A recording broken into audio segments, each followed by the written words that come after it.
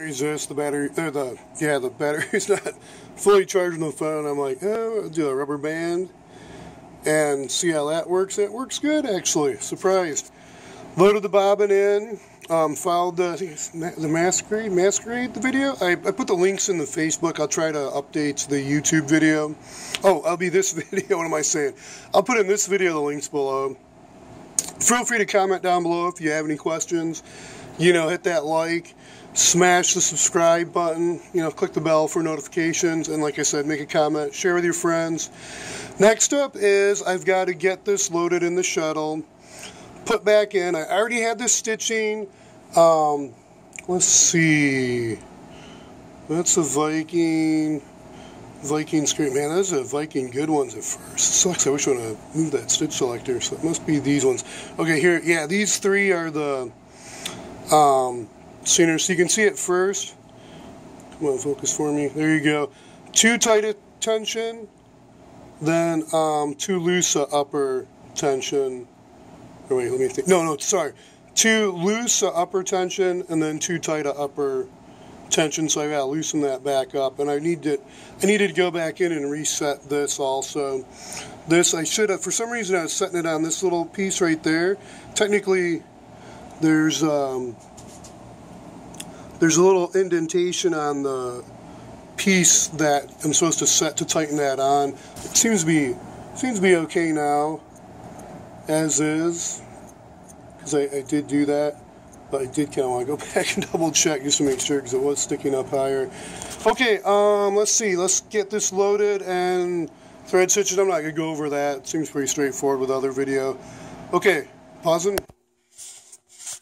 Okay, I was trying to get this, after quite a bit of few stitches, as you can see, trying to get this tension correct, these here, and the upper, I think, was too high on most of these, until I got to this, these, yeah, I think it was these, this one, and this one. I'm trying to figure out the stitch selection. I'm guessing the screw out further is narrower stitch, and there's no, I don't really know where that is. So then all the way in is the widest stitch, because those are all the way in. And then these were still all the way in, then I started tightening somewhere, yeah, this one right here, I started tightening, I started loosening that screw, so the stitches look closer, and I tried doing like kind of a free motion quilt with the presser bar up to go back stitch, but I guess there's some trick to be able to do it on the non-reverse machines, I don't know yet, but I think I've got that now. It almost looks like that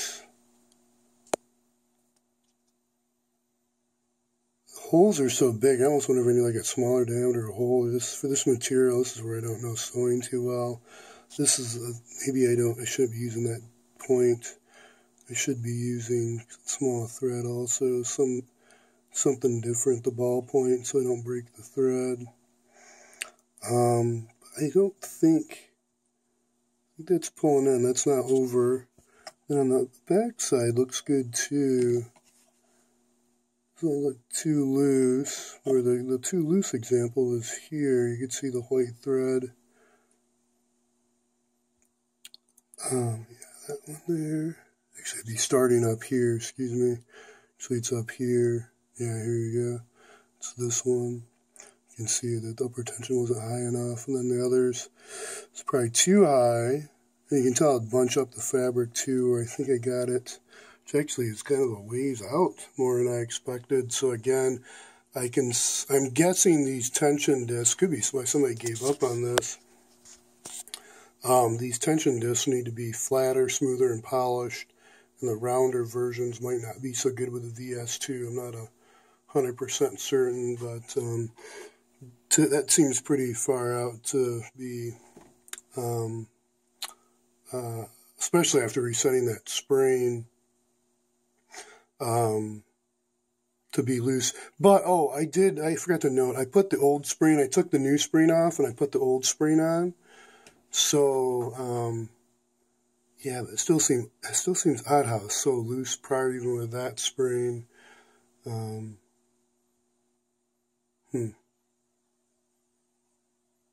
Well, I did readjust this because this was getting stuck way up and not coming back down. So now it's kind of got more tension too. Now this is where I've got to work on a little more. If you read the manuals, and there's not as much manual information on these ones, but I still have to read it. I should be quoting from the manual. I want to note also on this, I had to bend this out slightly. So two things actually. I had to tighten this screw so it stays stiff when you pulled out. Screw right there. And then this I had to bend out slightly because that was too far in and it was rubbing up against the bobbin head.